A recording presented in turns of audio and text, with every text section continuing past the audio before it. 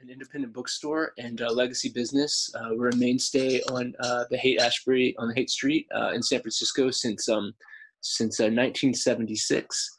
We usually host about 250 events a year. Obviously, this is a special year, so we especially appreciate you joining us here, and we're happy to offer some of our events virtually. We've been doing a number of these, and hope that you enjoyed the program tonight. We're very happy to partner up with the Headlands Center for the Arts. I'm gonna get out of the way in just a moment, but I wanted to go over a few kind of house things. As you've noticed, you guys are all on mute, but we encourage you to chat it up in the chat room.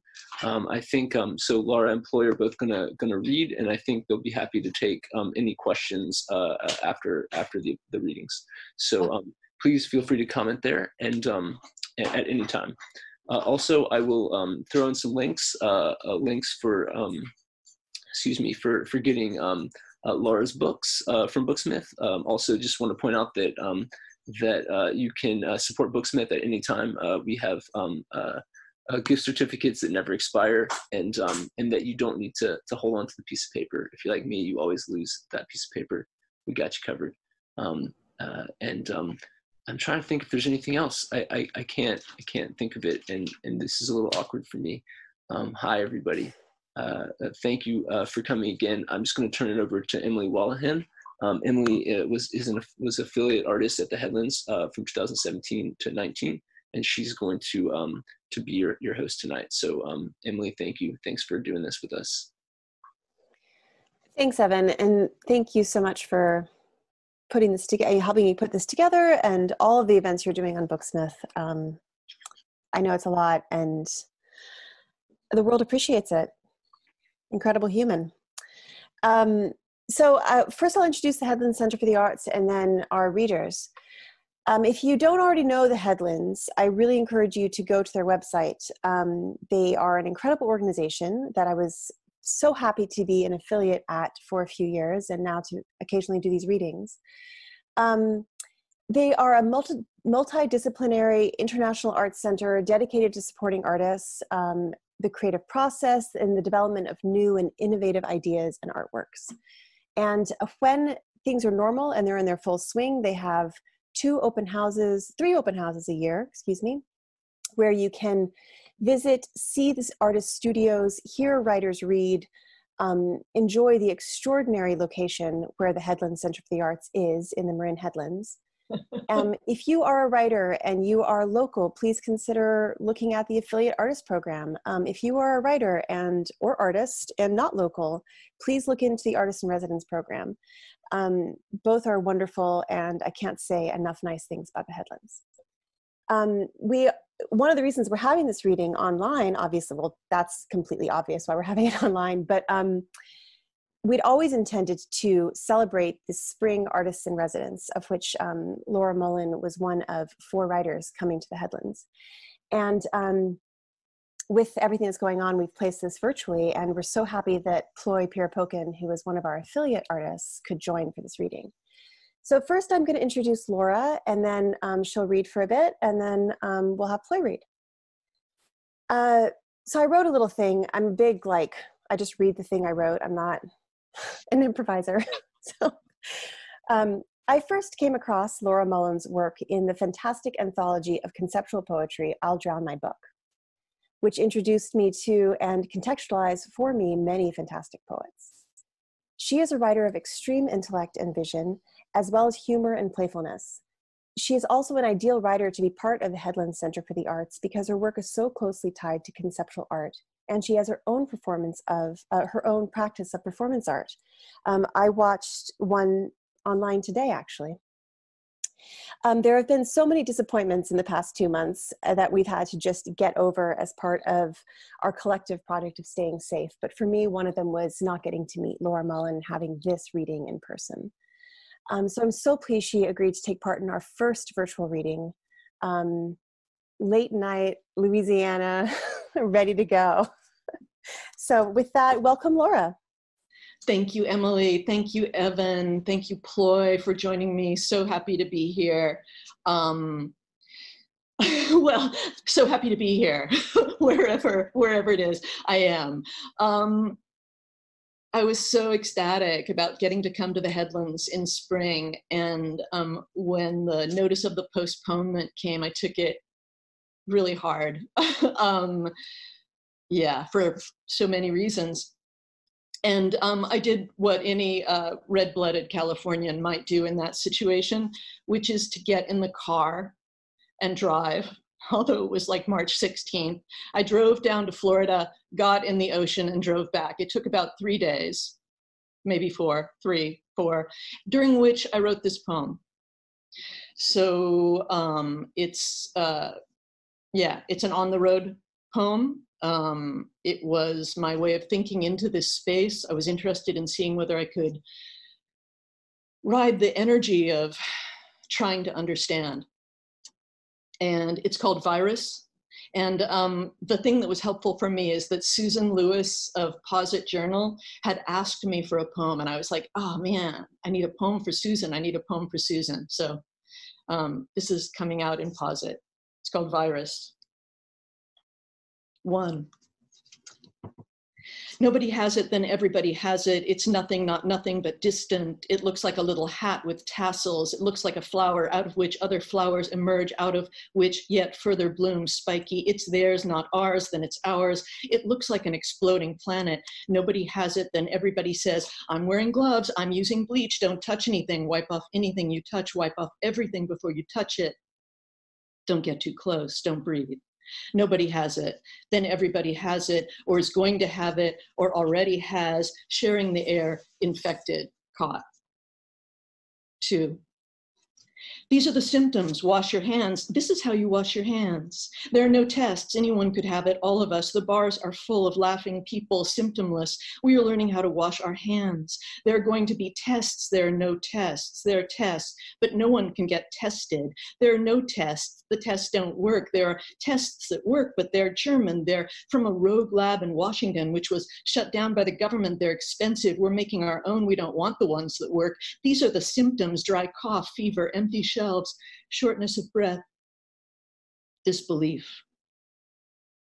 These are the new phrases: social distancing, self-isolation. Suddenly no one is lonely, or everyone is lonely. There's no fear of missing out. These are the symptoms. Emails saying, these are the symptoms. Emails from everyone saying, this is how you know you have it. This is how you know you don't have something else. This is what you should do. This is what you should not do. Everyone in the bars and cafes was talking about how you shouldn't go out. This is the curve. This is the curve we're trying to flatten. Stay home now. Stay home. Are you staying home? These are the symptoms. Emails whose subject titles are postponed or canceled. Some of the symptoms include refunds and slight social adjustments toward mercy, moving in the direction of justice, belated and transient democracy, a drift toward the recognition that people around us might be people, might be human, as we might be human, connected, despite. 3. First it was in China, and then it was in Italy, a lot. And after that, it was in country after country, Germany, for instance. But wasn't that in part because they were testing there? Once we started testing, it was here, or it was here the whole time, in fact, but invisible. Everyone, once you started, only started testing, everyone seemed to have it, and those who could get to stay home could maybe flatten, as we said, the curve controlling the spread of the virus, and those who could stayed home, washing down their Amazon orders with bleach. 4, the number of people who will die is a number that keeps going up, another symptom, the stock market crashing so hard, so fast, they have to keep stopping the trading so the sick economy doesn't completely collapse. Oh, S&P 500, we love you, get up. 5. These are the symptoms. It's 1918, it's 2008. Can you flatten the curve? These are the symptoms. Joke videos and the word hoax, the word politics. A former disco queen reprising her famous anthem to a single basic expectation, paean to the individual, deep fluff of soap bubbles singing, "At first I was afraid," goes viral. Everyone's taking their temperature, and flights to Paris are really cheap. Another symptom: Paris is closed, writes a friend on their way home. San Francisco is a ghost town, so it begins as a cough, There's a sore throat. It's just like the flu. People die from the flu, the president insists. It's nothing. First the schools are closed and then it's keep the library open. No, close the libraries down. Traffic court will cease operations for now. This is a symptom. All water shutoffs are being reversed. And if we could do that now, why not? 6. The symptoms included wet markets and wildlife farming. The disease looked like a flower or exploding star. There was no way to tell who was really ill. No one who didn't have all of the symptoms should try to get tested. There aren't enough tests. Scarcity, one of the symptoms among the many symptoms. Everyone was eager to share information. Healthcare would be helpful, sure. Actually, no one seemed sure. There was a lot of worry about how this would impact us mentally as well as financially, and some countries just do better under authoritarian regimes. Worrying about school lunches or mental health was one of the symptoms. Some people panicking, hoarding, angry, and frightened, watching cartoons with the children sent home. I Will Survive was a hit again. Shit's Getting Real was a hit. Someone started a reading group to read Dante. Another friend worried that she should be using this time to read Proust. 7. The symptoms included poor people asking for debt relief and health care, and the very rich congratulating themselves on their abundance of caution, using the ability to have everything they wanted delivered as if they had been for decades practicing for this siege: food, hand sanitizer, and toilet paper. Evidently, we were shitting ourselves in fright, delivered to their houses, tossed over the locked gates. The symptoms were deforestation, rising temperatures, also briefly the suspicion that this was an escaped bioweapon or else a political hoax. We were surviving in the tip jar, careening from postponement to cancellation. The words business as usual sounded magic. We were giving up our hopes, and suddenly we saw the people who were serving us as people. Now they were a threat. Now we understood our good health depended on their good health.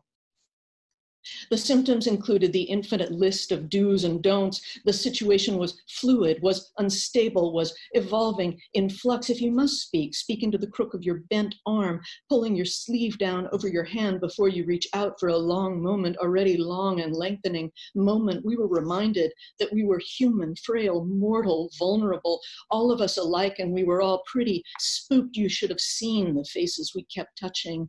We were trying so hard not to touch.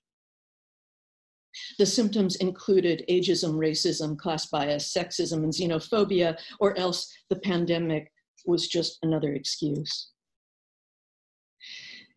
8, the phrase symptomless carrier was a symptom, as was the way we edged away from each other, keeping the depth of a dug grave between us. The word bungled in the phrase, we bungled the response, was a symptom, as was the insistence that we were going to look like Italy soon enough, except for the singing. Meanwhile, everyone knew everything had to close and no one wanted to close anything because we had no idea where to go or how to be, as staying at home slowly turned from a sign you were a loser to a sign that you were thinking about the community. 9, Florida. But we didn't believe it was happening because it was happening somewhere else to people we thought of as business rivals and other, and really we were all fine at that point, so why care? We were safe. It was only killing really old people, and it was at that moment I thought only must be the worst word in the English language, only and just, but maybe the worst word was actually anyway, as in anyway. We were all still fine at that point. We didn't know anyone who knew anyone who was dying, not at that point. We'd been turned to Fox News, unwilling to politicize the pandemic because it was spring break and those vacations were booked, and every Chinese restaurant on US 98 was shuttered in its empty parking lot, and the college students in the tiny crowded hotel elevator said, come on, there's plenty of room. It was all very masked, the Red Death, or what, IDK, maybe white noise. I said, no, I'll wait, watching the fog of denial begin to. Anyway, I ordered a latte with virus in it, reading another email. Someone carefully isolated wanted me to know asymptomatic carriers are the most dangerous. 10, and the ocean. Someone crying. I imagined thousands of latex gloves reaching out, translucent, tangled fingers full of salt water, blindly seeking a lost note or instrument. All the hand condoms. And then ocean I meant to write, not yet harmed, but that was a lie. Try also sick of us. Undulating blue and white nitrile, caught in the surf, because to touch the world was to touch our own fragility and transience. 11. Because the implications remain active on stainless steel for 72 hours. Because after sneezing, economic collapse stays viable in the air days after being released, because withholding information remains dangerous, because the president keeps trying to tell us in droplets what to call it, meaning don't touch your face, because we failed to ask the right questions soon enough, because we didn't ask anyone in Wuhan how they felt. Describe your symptoms, translate, preferring the dull, flat language of the CDC, fever, shortness of breath, dry cough, because by the time we were willing to listen to what it felt like, knives in your joints, it was too late, because our failure of empathy was smeared on the surface of every object brought into the house we were washing with bleach. Bleach was suddenly a precious substance. Don't, we had to be told, drink it, because we had to ask everyone to please step back, because the target of the cleaning solution is the spike protein, because, but here the automatic cutoff kicked in again and trading was halted for 15 minutes, after which continued chaos and tumbling loss upon loss. 12. Every time I had a thought, I thought, just don't tell anyone. A symptom. Bars and cafes full of happy people, young people on the beach laughing. How do you like your quarantine? Asking yourself what you'd die for. This, not that, and so forth. That, not this, is a symptom. But ignorance, I thought, isn't bleach. 13, the graphic. Am I that red dot meeting a blue dot, making the blue dot red to go away to meet another blue dot, turning it red? Or am I a blue dot dodging a red dot to hit another blue dot without any visible difference? Which blue dot am I? Then hitting a red dot and turning red. Which red dot am I? As all the dots eventually turn red. If this were more like reality, someone says, some red dots would be disappearing. Am I ready to disappear now, whatever ricocheting color I am in this silence? I am ready to disappear if it would bring forth sooner the world I believed might be on the other side of this, in which we all say in every language, I am a dot and you are a dot, and there is no difference between us. 14. No one had it or everyone had it. No one had it and everyone had it. In the time of the non-tests, the failure of testing, no one was ill, everyone was ill. We were all fine and dying. It was business as spring, only the shelves stripped. Meanwhile, we wanted to go on with our normal lives, as usual, holding our own hands under the running water, working the soap up into a froth like the froth on the mouth of a rabid dog, singing happy birthday or no, not I, taking the time, if frightened and educated, to disinfect each surface. Now the harsh, clear, stinging perfume of Clorox will, if we survive, always bring this moment back. 15. Anyway, sunlight, I wrote in this notebook using the virus. It looked like a funny hat, like a crown is a funny hat, like a flower is also an exploding star or seed or sea urchin, a lipid-coated structure in which each person who died was me, us. I wrote this down on the way back home in the invisible ink of the virus that made us begin to see those we hadn't wanted to acknowledge. Each person who was careful, a note to say, thank you for the care you take of me. Let me take care of you. a flower on which other flowers are blooming, a flower made of other smaller flowers, what it looked like, magnified, what it meant to be a planet visible at last. Thank you. Thanks. Thank you. Thanks. Thank you. Thank you. One of the disadvantages of this is like no reaction from everyone who is listening so intently to that wonderful poem. So my applause is everyone's. Thank you. Thank you. So remarkable. I have so many notes. I can't wait for our Q&A. Really incredible. I love just also that kind of like digesting the moment, you know, that we're in and getting to hear what you have to offer, which is just great. So thank you, Laura. Thank you, Emily. I'm going to mute myself to.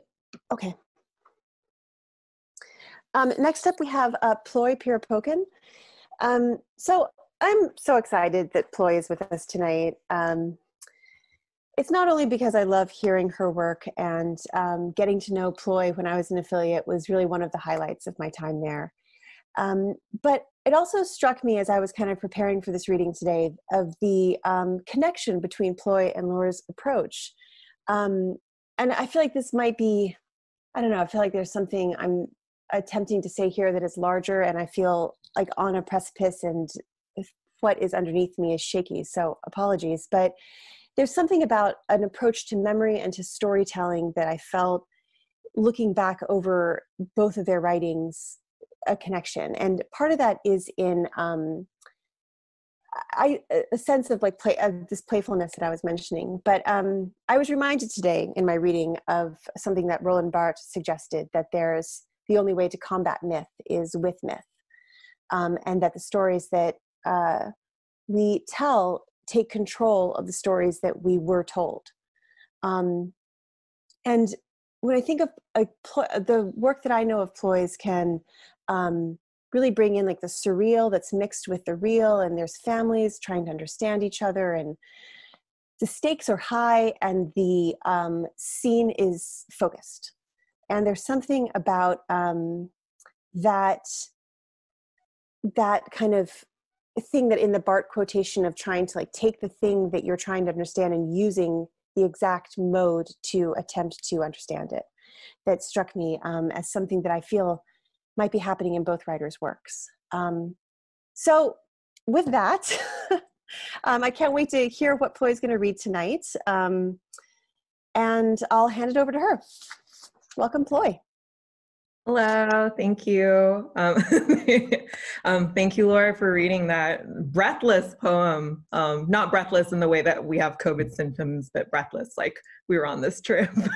I just wanted to say thank you so much for everyone for joining, especially my students, whether it's from Creative Nonfiction, UCLA, or SODA. You know, I have my boss here as well. I can see college roommates. You know, this is just fantastic. And I would like, you know, to dedicate these two flash stories to my two high school friends who are here right now as well, from Hong Kong, and one in New York. Okay, so the first short story I'm going to read is one that Evan actually nominated for the Pushcart a long time ago. So here we go. David the Cephalopod. 1. At the California Academy of Arts and Sciences, a sign above the octopus exhibition said, "No flash photography allowed at the no flash photography allowed at the octopus tank." I wouldn't want to be on display for the world to see either.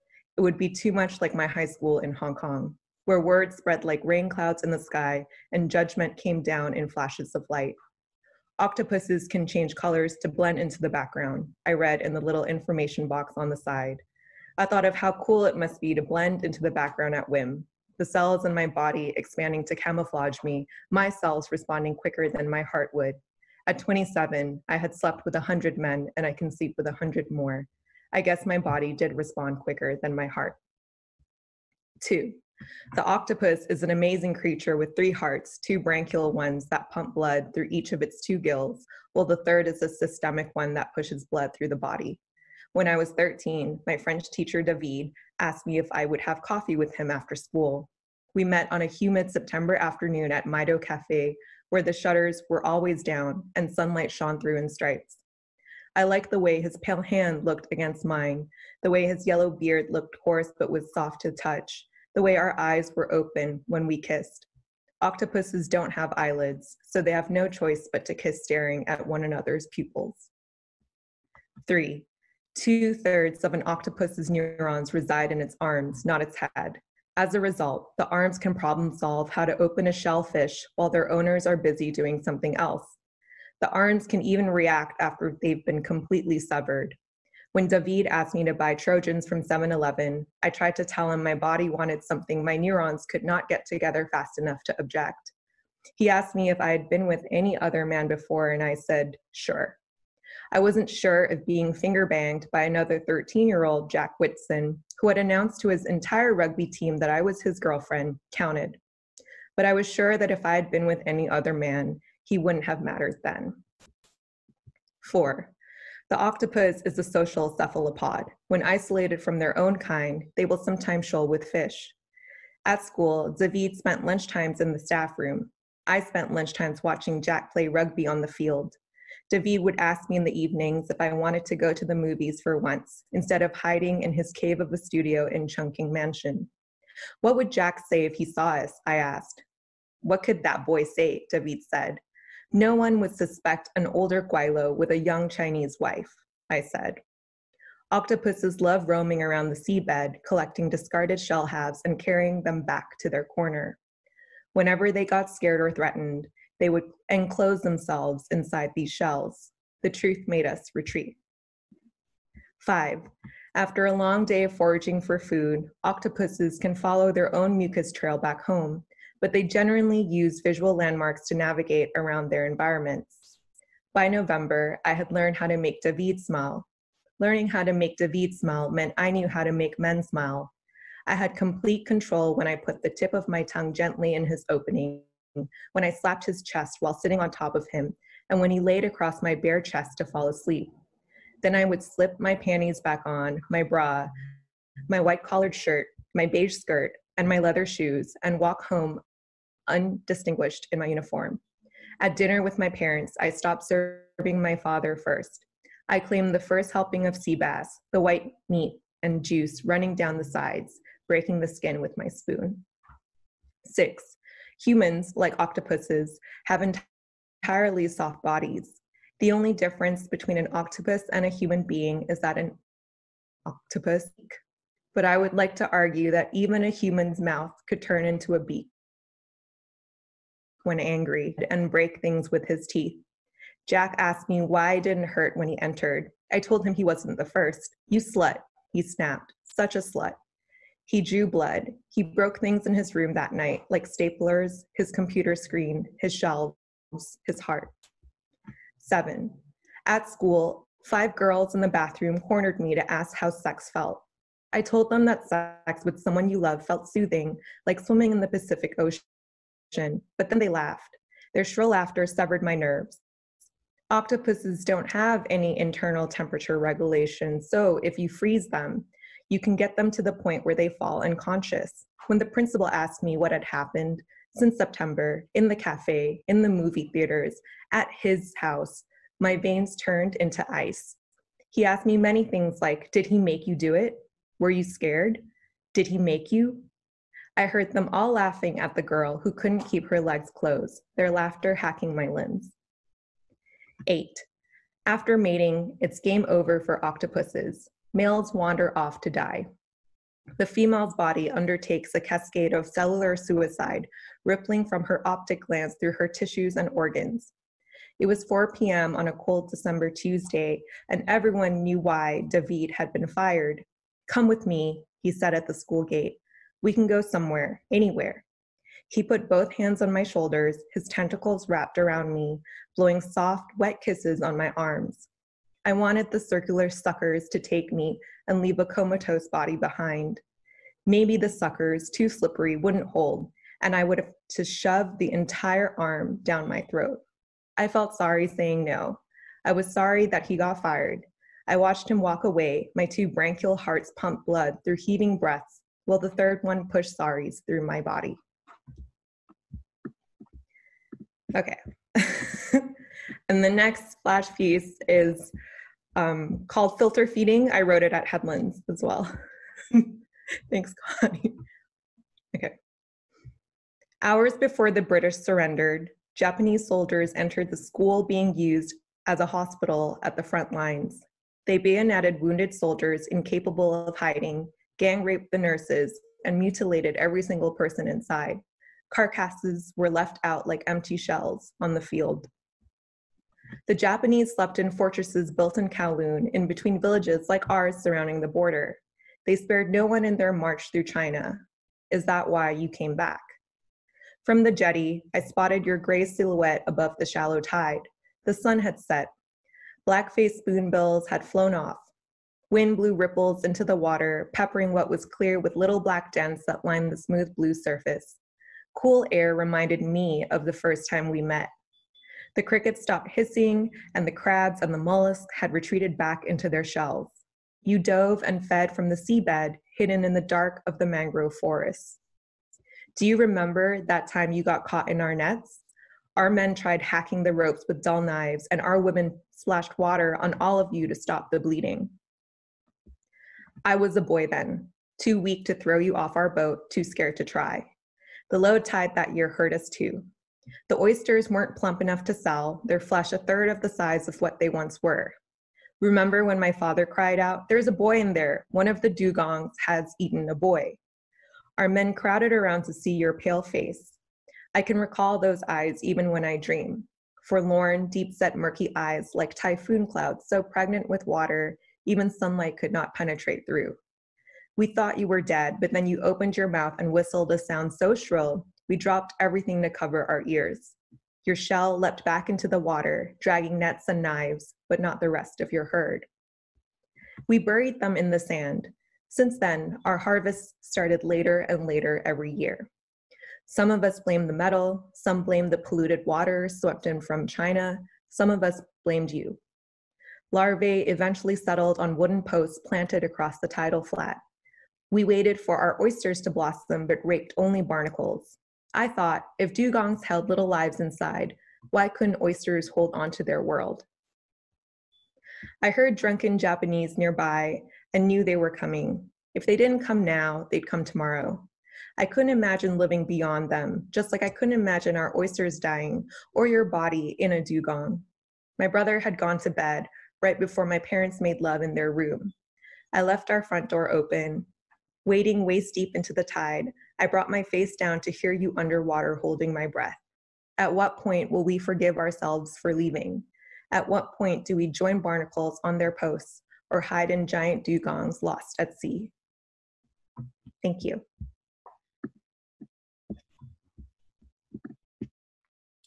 Thank you, Ploi. Same thing. I know that silence is not the response you would be receiving if you were in person, but that was wonderful. Thank you. You can see the love people are giving you. Yeah, amazing. That was so great.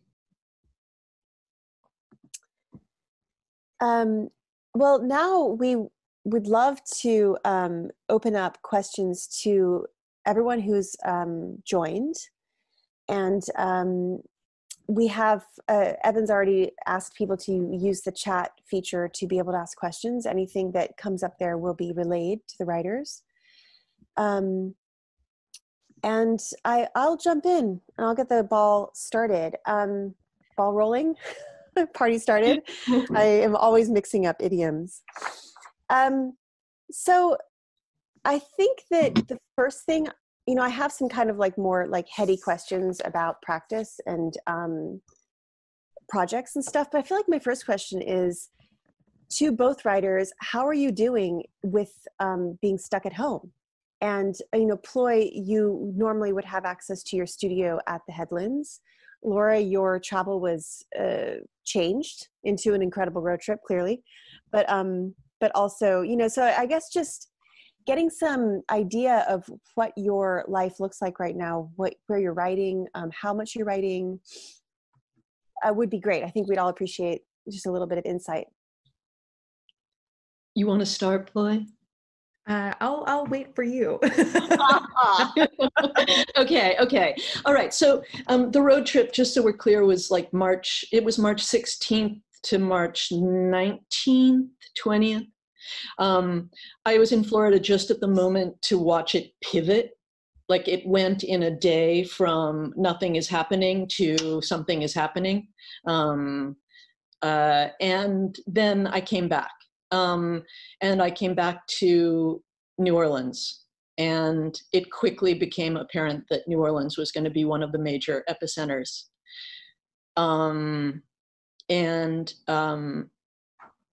Being here has been really, really, really important and incredibly terrifying, and also deeply, deeply horrifying, grief-striking, watching the impact of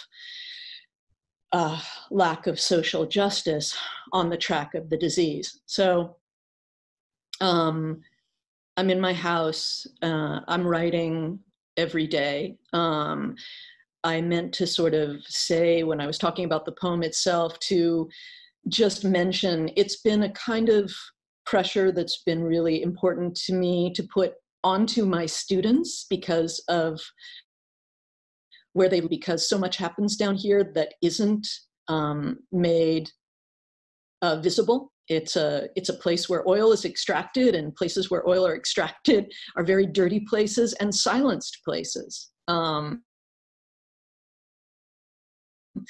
That people write in these situations, and so I'm writing in this situation. Yeah, that's a start. Awesome, thank you. Yeah, I feel, funnily enough, that I finally have time to do all of my work, which is reading and grading and writing. I didn't wish for a pandemic, but it was definitely a restart or to sort of rejuvenate and relook at what's important and what I prioritize for the kind of artist life I want. Of course, I'm bummed about Headlands, and I know Sean is here and Heidi is here, and it's no one's fault.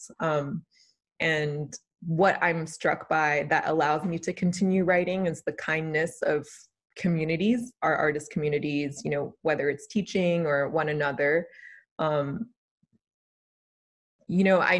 as someone who went through SARS in Hong Kong, and there seems to be a very clinical way of dealing with things to make it work. And I know that hasn't happened here. But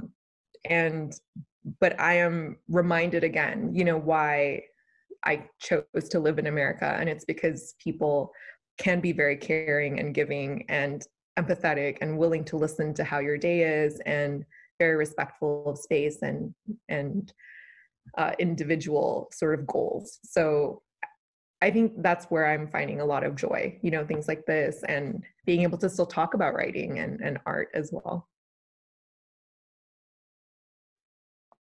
Thank you, that's wonderful. I have a comment here from Claire. She says, first of all, you are both marvelous, thank you. Question for both of you. What are you reading during these days, and what are you listening to?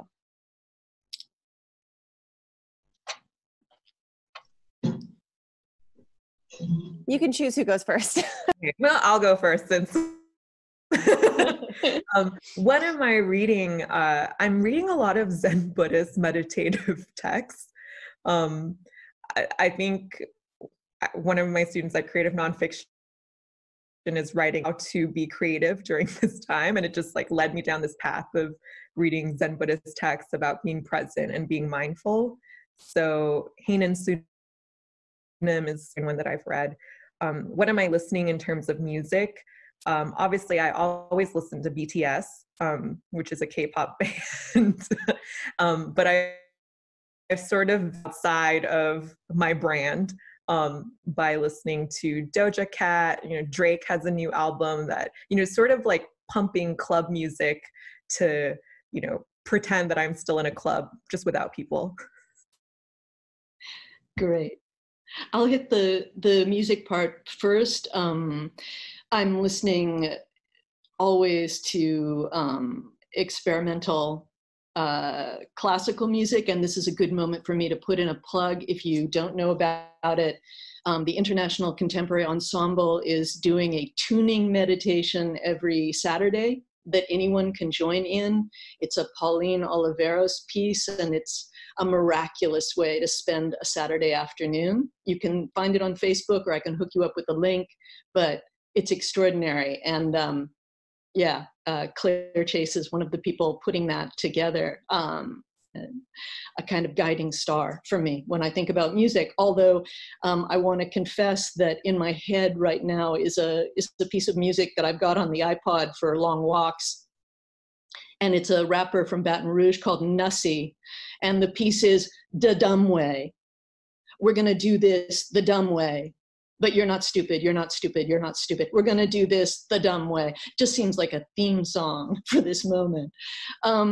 Reading, there's a collection of essays about improvisation called Playing for Keeps that I've been reading.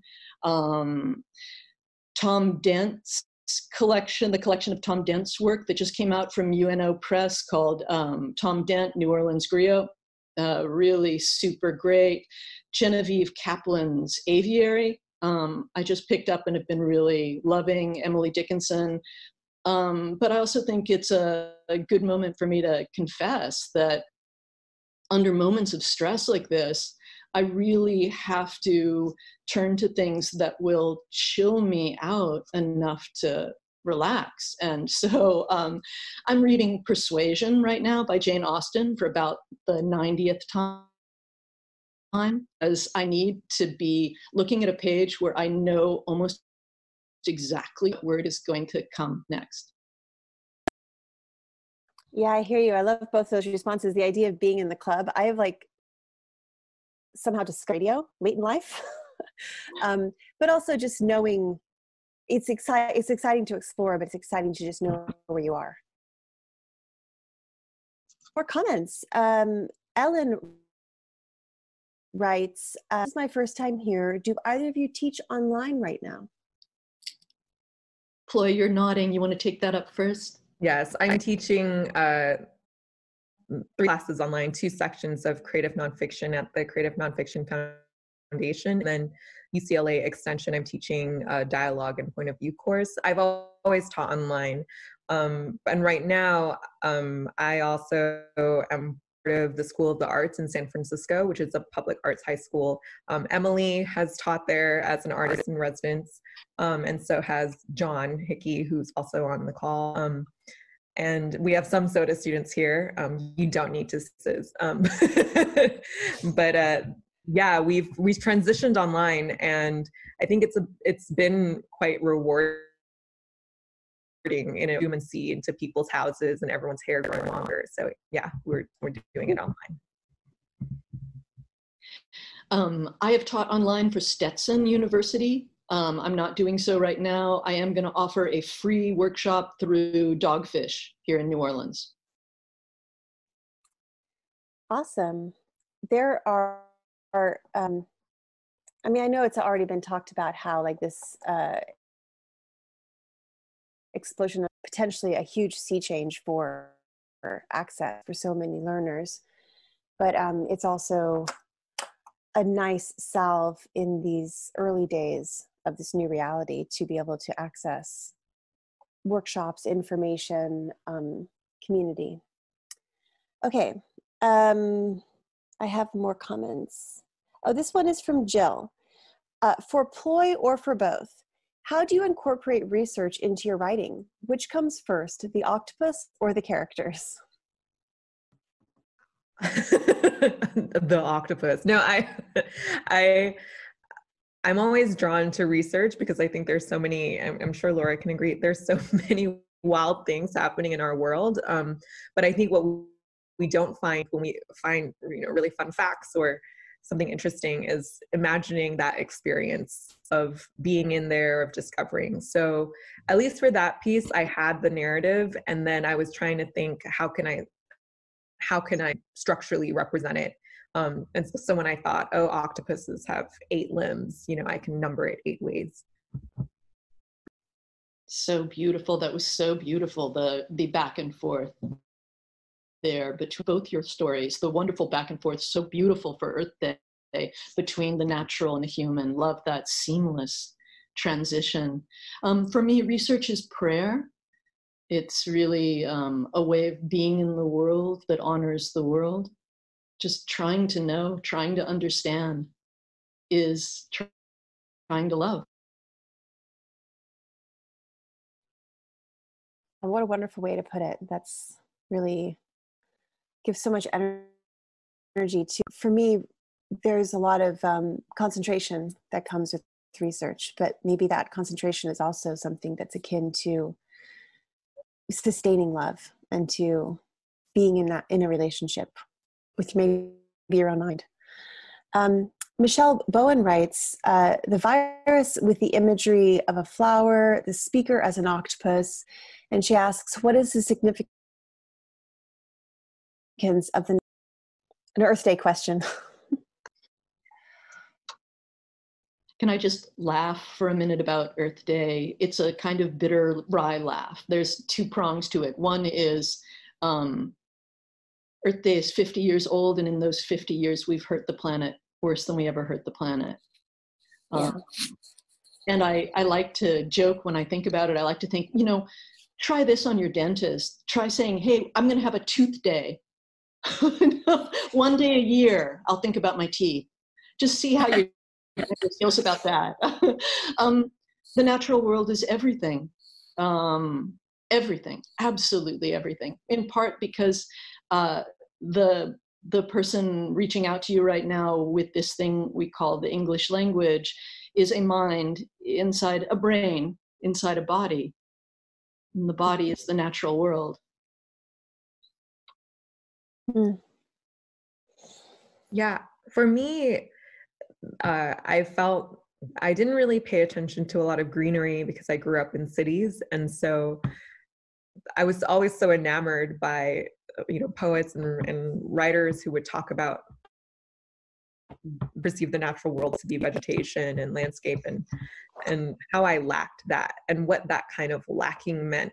And there's a story I translated by a Hong Kong Chinese writer called by Huilan Chu, and she writes about the way we think is determined by the architecture of what we grew up in, and that Hong Kong people are orderly and follow rules and very easy to control in that way because we live in such tiny places. And it just sort of made me realize, like, what I was lacking was this idea of what it would be to be expansive and connected. And that's just something I thought about a lot when I was trying to incorporate something I wasn't aware of a lot, which is the natural world, in my work.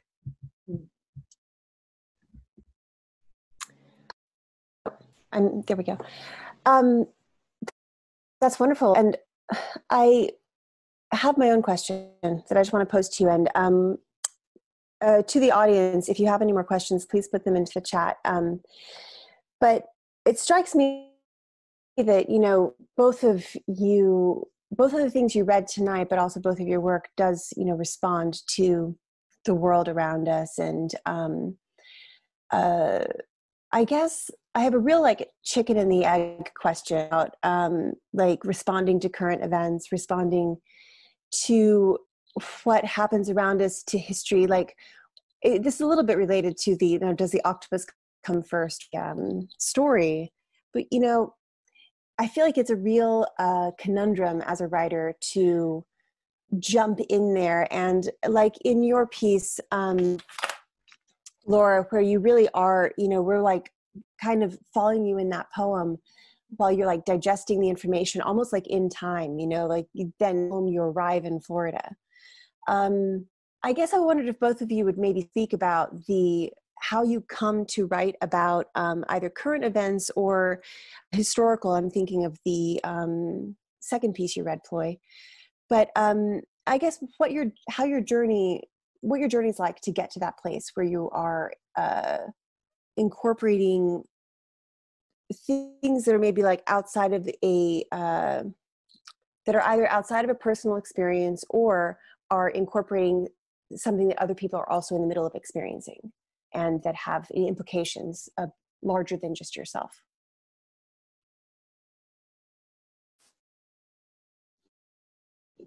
Keep on muting and unmuting myself. I don't know, Laura, if you want to go first or Ploi. Ploi got muted somehow. Oh. There we go. Ploi, do you want to start, in part because I'd love to hear you talk about the historical as well as the contemporary? I've always found, for me, when I wanted to write, it was because I had read books and didn't feel like I was represented. And so in many ways, you know, I didn't know those terms back then, you know, representation or seeing myself, but I just thought I can say something about this too. So it was a reaction. So my writing was in a way always reactionary, or the impetus to start writing was reactionary.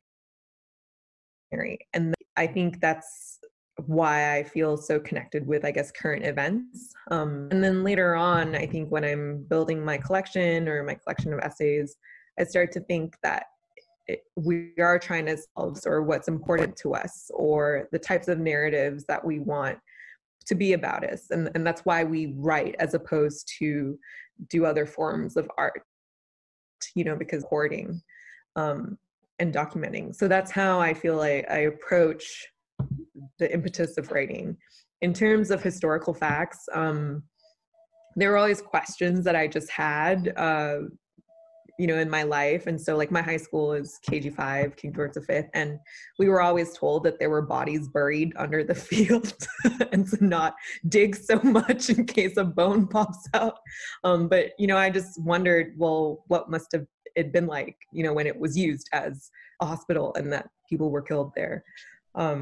So I feel like I'm trying to answer my own questions about the past and my experiences through imagining in my work. I think I'm just going to kind of slide back to the sense that it's so important to be able to speak about our experience, maybe off of the question that Ploi raised about representation, to have the ability to talk about what we're going through when we're going through it is so deeply essential. And in this case with Virus, as with the nonfiction piece called Torch Song, which is in Complicated Grief, which I think the Booksmith has, it's another example of me trying to not only chart what's happening, but chart the way what we said what was happening has been replaced by the new version of what's happening, which is then replaced by another version of what we think is happening, which is then, and that's something we go through often, and it's very hard to stop it. It's very hard to slow it down. As the media points out, Trump is lying so much we can't even like undo all the lies. There are just too many of them. So to just slide into the contemporary and begin to say, here was a version, here's another version. What happened in those two versions? And for me, writing is always a form of reading, a form of listening. So it's a lot of like trying to be the threshold and let the world come through. That's, it's getting very late here. So I might get a little mucky in my answers. So I so would be asleep by now. Forgive me. We should do a dream journal for like everyone contributes if anyone's having like totally crazy dreams, right? Everyone is having totally crazy dreams. Yeah. And that's a beautiful. I just think that's fascinating though, to be able to talk about what through while we're going through it. I mean, on like a personal level, I find that's so I mean, I guess it's just all the reasons it might be difficult. And then also because of my like deep training as a human to like push stuff down and not talk about it, ex-Catholic. So I love that call to arms, you know, to really just let it be and be in it, be present, you know. A undergrad of mine named Liz Haley, she just did an honors thesis this spring. And the long title poem is called Flood. And she lived in Denham Springs. And she wrote the first stanza of that poem, standing in her driveway knee deep in water. Wow. And I'm like, yeah. Yeah. And talk about being in it. Yeah. Yeah. We also have a comment from Vivian, a question for Ploi, Hong Kong representation. Do you feel like growing up in Hong Kong stifled or encouraged creativity? Absolutely can confirm we were looking for bodies when they dug up the field at school. I mean, it's funny. I think the Hong Kong culture stifles creativity unless it could be commoditized. But then when I say that out loud, it's like, isn't that everywhere? You know, I feel like our school or growing up, we were encouraged to do arts, to never take it so seriously because it could never be a career. I actually think that made, perhaps, because Vivian is also an artist, and I feel like that probably made us a lot more fearless because we never could feel like we can take it seriously, whatever we did. And so it didn't matter as long as we liked it or we had a vision. In a strange way, I feel like once I learned about publishing and that, I felt a little constrained, is it too much, or who will read it, that sort of thing. I kind of feel it might be for a lot of people here too, when you're trying to do art, maybe in a family that doesn't respect it, or it's not a path that is lucrative, or you couldn't really feel like you could be yourself, whether it's your sexuality. I think in many ways, the stakes are the reason that you continue doing it. And I think that anchors you in a way to keep doing it. So I don't know, stifled or encouraged, I think are both sides of the same coin.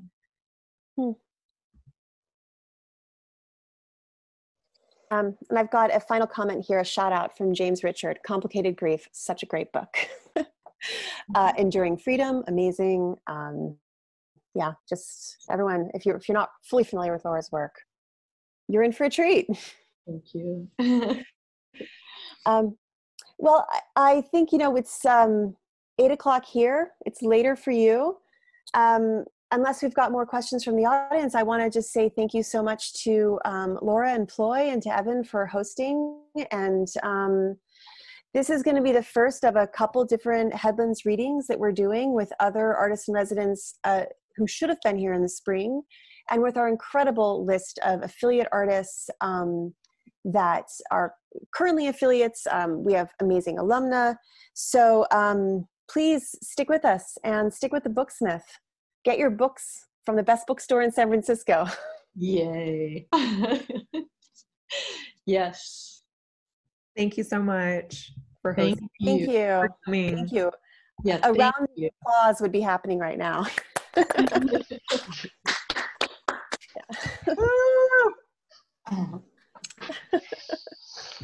Good night, everyone. Okay, good night. Thank you, and have a good night. Good night. Good night. Laura, I hope you get to come back here. Thank you, yes. Michael. Me too. Yes. Hey, Mommy. Gosh, I'm counting on it. Yeah. You doing okay? I am. I just, we stay in this our little apartment, and yeah. I dread going to the grocery, I know, me too. It's so traumatic. Yeah. All right. Good night. Good night. Good night. Hey, Emily and Evan, can we see the chat later? Because I don't want to stay here trying to read chat, but I'd love to see the chat. So that'd be awesome. Super. Thank you again. And people who make comments. Yeah. Good night. Good night, Laura. Thank you. Bye. Thanks. Good night.